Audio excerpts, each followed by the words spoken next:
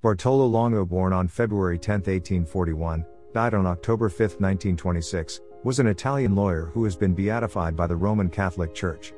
He was a former satanic priest who returned to the Catholic faith and became a third-order Dominican, dedicating his life to the Rosary and the Virgin Mary.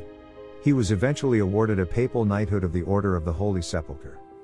Bartolo Longo was born into a wealthy family on February 10, 1841 in the small town of Latiano, near Brindisi, in southern Italy. His parents were devout Roman Catholics. In 1851, Longo's father died and his mother remarried a lawyer. Despite Longo's stepfather wanting him to become a teacher, Longo was set on becoming a lawyer. In 1861, Longo succeeded in convincing his stepfather and was sent to the University of Naples to study law. In the 1860s, the Catholic Church in Italy found itself at odds with a strong nationalistic movement. General Giuseppe Garibaldi, who played a key role in Italian unification, saw the Pope as an antagonist to Italian nationalism and actively campaigned for the elimination of the papal office altogether. The Catholic Church in Europe was also competing with a growing popularity in spiritualism and occultism. Because of this, many students at the University of Naples took part in demonstrations against the Pope, dabbled in witchcraft and consulted Neapolitan mediums.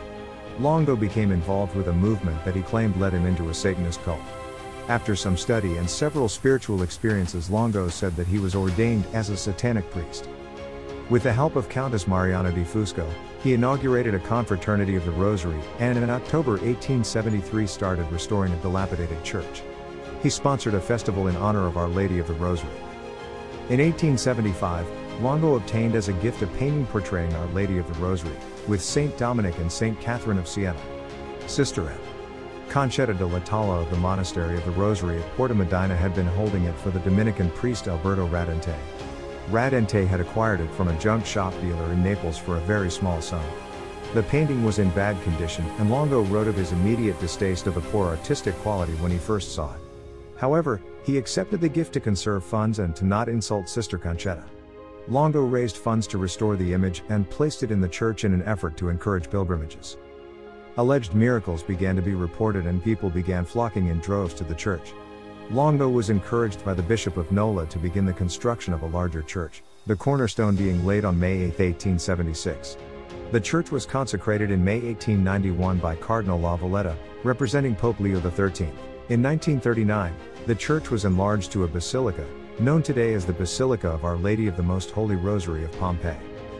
At the suggestion of Pope Leo XIII, Bartolo Longo and the Countess Mariana di Fusco were married on April 7, 1885.